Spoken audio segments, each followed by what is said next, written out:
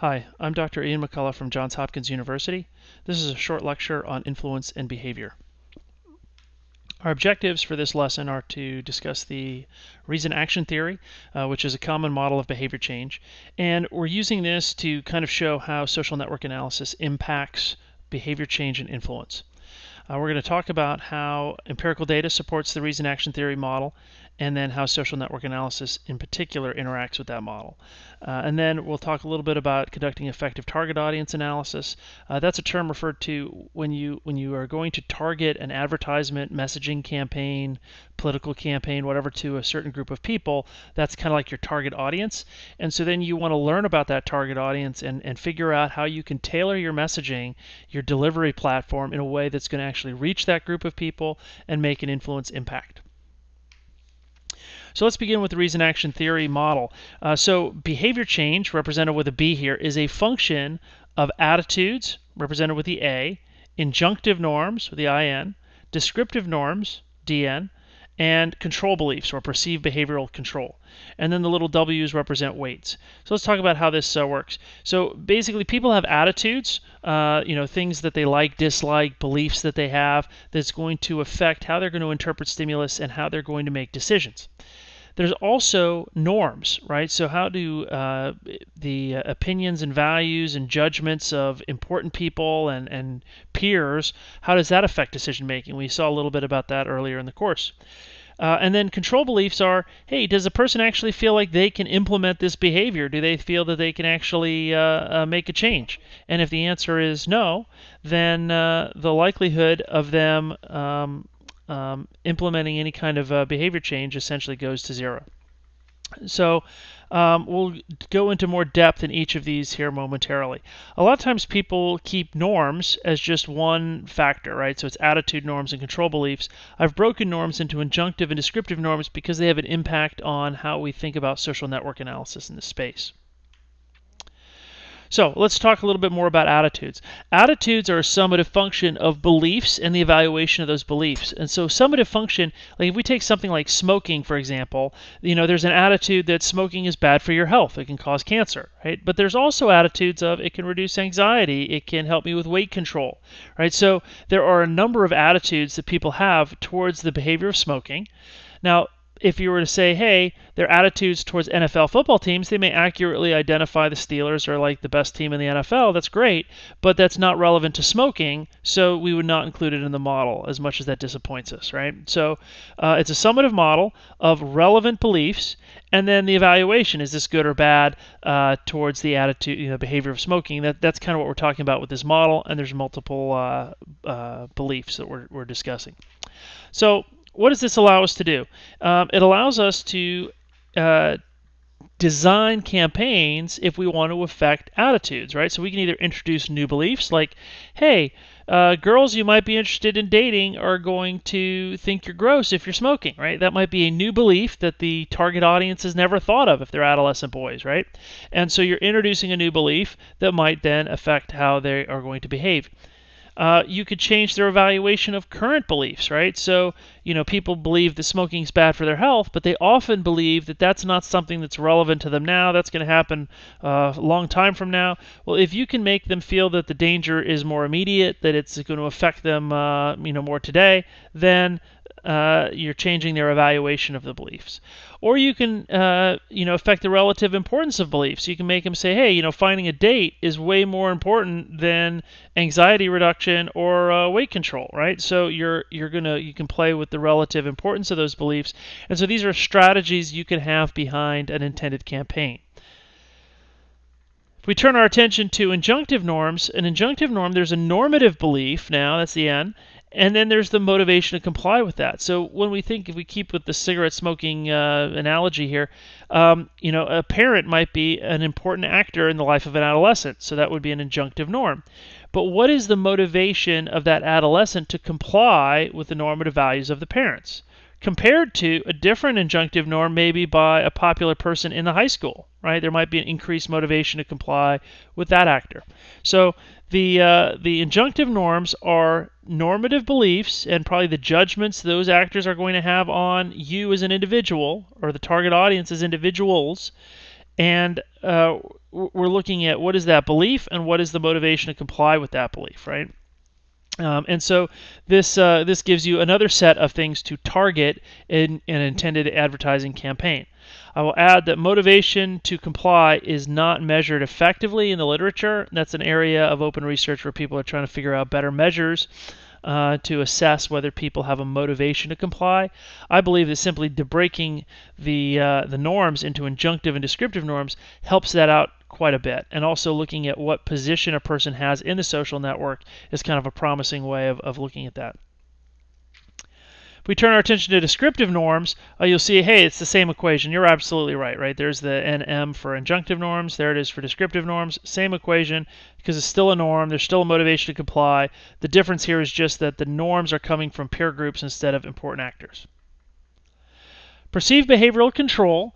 This is a function, a summative function of control beliefs, which is does the audience feel they have control over their behavior, and then P is what is their probability they can accomplish the behavior, right? So, you might feel like, well, yeah, I could quit smoking if I wanted to, but the probability I could do that, given that I'm addicted, is very, very low, right? So then that kind of lowers that control belief to make it where it's not going to really motivate them to try and do any kind of behavior change, right?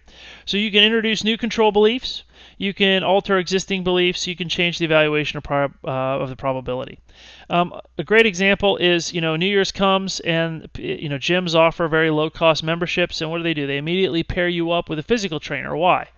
Well, the physical trainer is attempting to put you through a physical training routine to increase your sense of probability that you can accomplish the behavior of working out.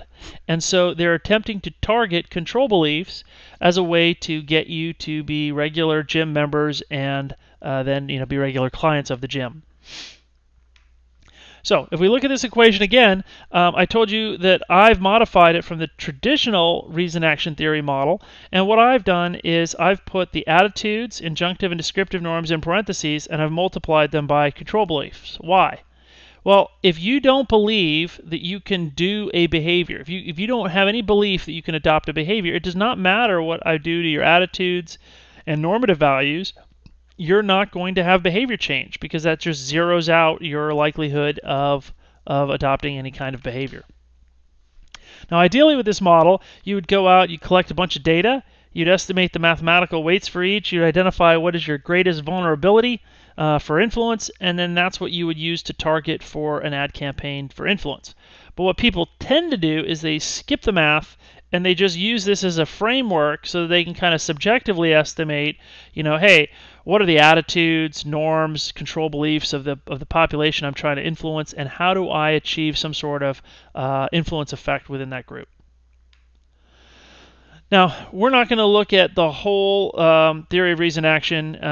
You can, if you're really interested in this stuff, I teach a course over in the systems engineering program called Engineering and Measuring Influence. And so, I encourage you to take that. It also involves some neuroscience and eye tracking and other ways to kind of understand how that works, right? But from the perspective of this course, we are just looking at it as a framework to understand how social networks impact influence really in online communities.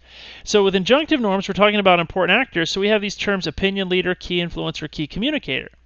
So an opinion leader is defined as somebody that has unusual influence in a social group. A key influencer is somebody that, if we were to look at this in an online context, when somebody puts out a tweet or says some sort of message, there's a lot of people that adopt that message or propagate that message. A key communicator is somebody that has a large number of followers or a large degree in a social network. So it could be that you're a large key communicator, but when you say stuff, there's very few people, if any, that actually adopt that or repeat that or say anything. So that would be a key communicator, but not a key influencer, right? And a key influencer might not be designated as a key communicator if they have a relatively small number of followers, but all of them adopt whatever they're saying or adopt a behavior change when they put out some information. The descriptive norms, we're talking about alters, others in the network. We're talking about issues of informational conformity, normative conformity, network conformity. If you remember some of the stuff on ASH conformity and network conformity, that's the kind of stuff that we're talking about. We're now going to turn our attention to high school networks, and it's just a good way to illustrate some of the points. So I'm going to show you a network from a high school, and I'm going to ask you to pause the video, look at this network, and tell me how many clusters or how many groups do you see within the network. All right, welcome back. Hopefully you've paused and answered that question. People tend to report either 2 or 4. So 2 is if they're driven by the colors, because you can see those purple and pink dots in the upper part of the network, and you see the primary colors in the lower part. And if you've noticed the legend in the upper right, you can kind of understand, well, why are they clustered like that? Well, you've got middle school and high school in America, right? So that, and you see the blue dots are a little closer to the middle school kids, and the yellow dots, the 12th graders, are a little bit more to the edge. So you kind of see that there's grade homophily as driving connections in the network. But if you were looking a little closer, you'll also see that it kind of bifurcates right and left, right? Creating a total of 4 different clusters. So why has it clustered right-left? Well, if I show you a different view of the network, I think we can explain that. So this is showing racial differences, and you see the yellow dots are white students, the green dots are black students, and the red dots are some other ethnicity.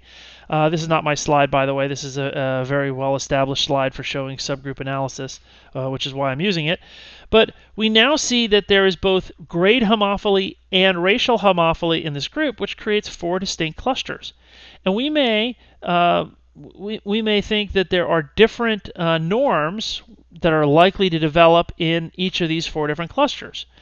And some of them are overlapping, and of course there's certain norms that exist across the entire community or the whole school, but if you're going to tailor a message, it's probably important in this school to understand what is different about each of the clusters, right, in the network. And so they're going to have a different set of local norms, and there's going to be different opinion leaders that are going to have potentially different injunctive norms in each of those little 4 pockets of the community. So what we would do in an influence campaign is the first thing is collect network data. The second thing is try and create some subgroups that are interesting, and then understand what it is about the subgroup as a whole and what it is about individual actors within that subgroups that might be opinion leaders for thinking through how you're going to design an influence campaign. So when we're looking at those opinion leaders, right, these are going after injunctive norms, we've already seen social network analysis, we've already seen centrality, and so the centrality measures give us insights into who are the key influencers in the network and who are the people that would hold those injunctive norms that we'd be interested in.